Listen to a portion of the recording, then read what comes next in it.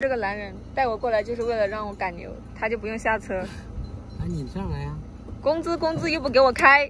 牵一头牛去。姐妹们走，我们换个地方。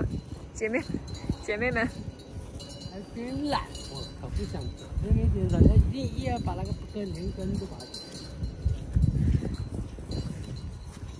现在这个老六收了一下就下来了。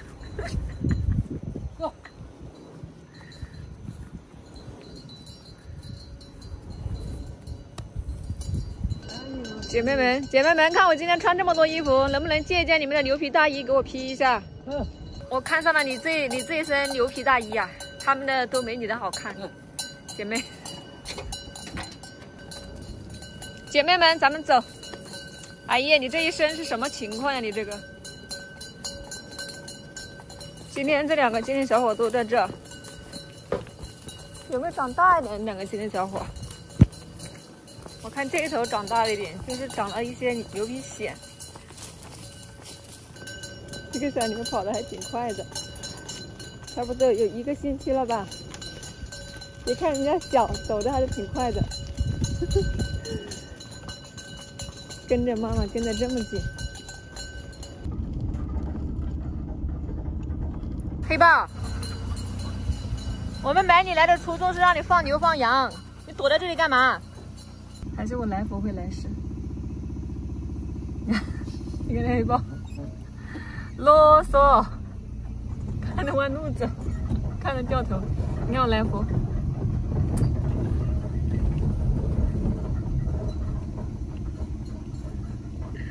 来佛说我要帮主人省点泪呀。等一下中午给你加鸡腿啊，加骨头吃，好好干，知道吧？小可爱，我好想单独给它喂着呀。哇，你看77比72要胖一点，有没有觉得？啥情况？来是5000，说的是端午节这段时间左右是，看一下，哎呀，有变化耶。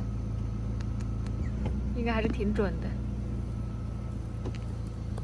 看，变化挺大的。老六，你看，中午来煮个排骨面吃。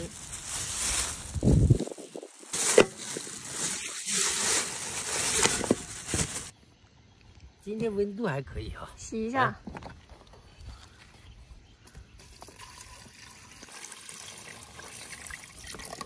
对，今天找了一个站得高、看得远的地方。看得够远吧？那老六今天忘了拿饭来，他吃这个2块豆渣，那就打碗豆渣来。是人才，跟牛抢吃的。咱们就不跟他一般见识了，咱们吃这个。老公放牛放傻了。放牛放傻了。你看，开吃。开吃啊！今天咱们来一个面条。你把眉头皱起来干嘛？那个豆渣排骨面，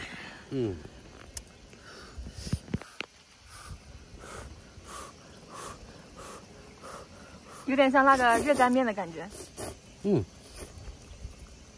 哎呀，这个排骨感觉跟吃那个粉蒸排骨一样哎。有那个豆渣在那很粉的那种，这就是老六的午餐。